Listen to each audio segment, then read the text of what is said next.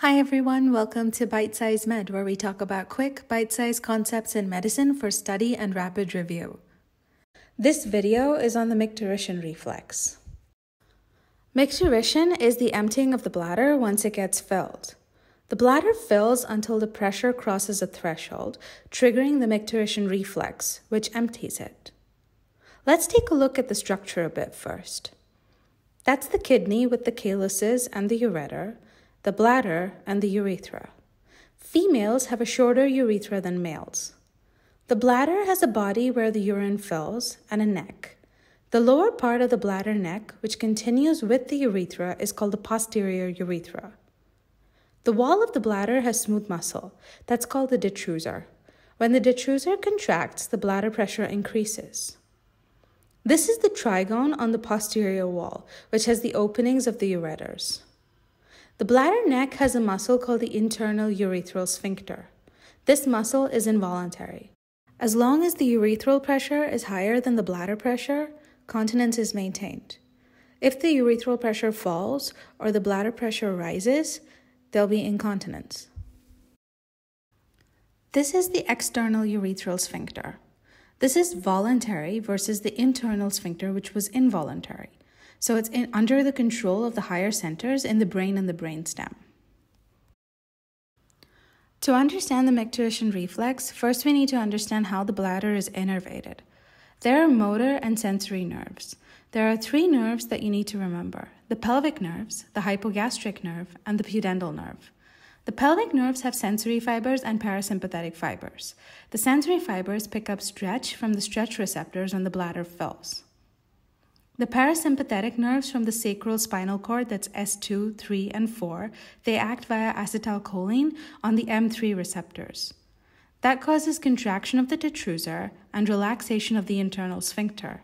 So the parasympathetic system causes emptying of the bladder. The sympathetic fibers go via the hypogastric plexus from L2 on the spinal cord, and they act on the beta-3 receptors on the detrusor muscle. So it relaxes the detrusor muscle, and the effect that they have on the alpha-1 receptors of the sphincter causes contraction. So it's opposite to the action of the parasympathetic fibers, and sympathetic fibers are responsible for storage. So S for S is a quick way to remember it. So the urine reaches the bladder from the calyces in the kidney by the ureter. The urine stretches the calyces, and that produces peristalsis. The ureter passes obliquely through the detrusor muscle. During peristalsis, the pressure in the ureter is high, so that keeps that portion open, ensuring flow into the bladder.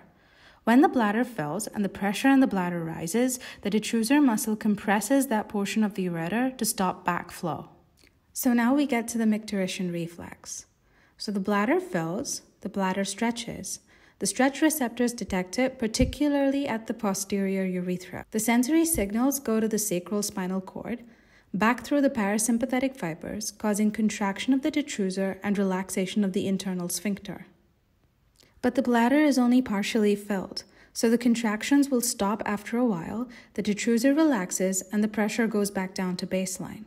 As the bladder keeps filling, the reflexes get more frequent and more powerful. This is a self-regenerative reflex.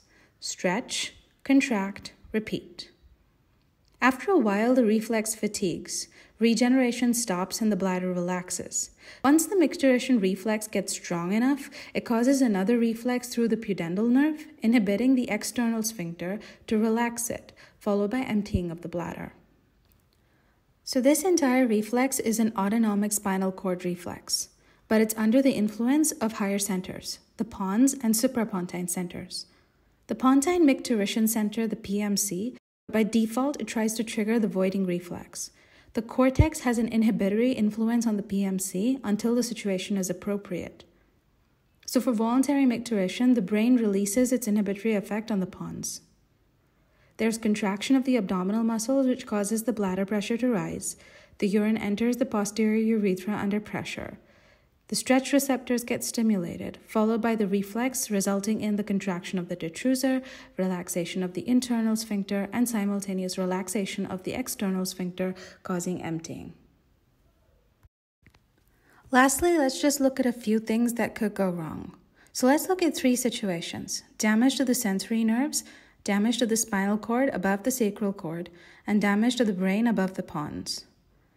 An atonic bladder is when the sensory nerves are damaged. So if the nerves are damaged, the stretch can't be detected, so the reflex can't be triggered. The bladder will then fill to capacity and then overflow. That's overflow incontinence. An automatic bladder results from damage to the spinal cord above the sacral cord. The sacral cord is intact, so the reflex is intact. In the initial spinal shock phase, the reflex is suppressed because of the sudden loss of influence from the higher centers. But when it recovers, the reflex can be exaggerated. So there is a spastic overactive bladder which empties too frequently. But if both the detrusor and the external sphincter are spastic at the same time, then it's called detrusor-sphincter dyssynergia. Normally, one must contract while the other relaxes. Here, despite a desire to void, only a small amount of urine dribbles out. If there's a brain lesion above the pons, causing loss of inhibitory control over the pons, the bladder will empty too quickly and too often, even with small volumes of urine. Thanks for watching, and I hope you found this video useful. If you did, give this video a thumbs up and subscribe to my channel. So I'll see you in the next one.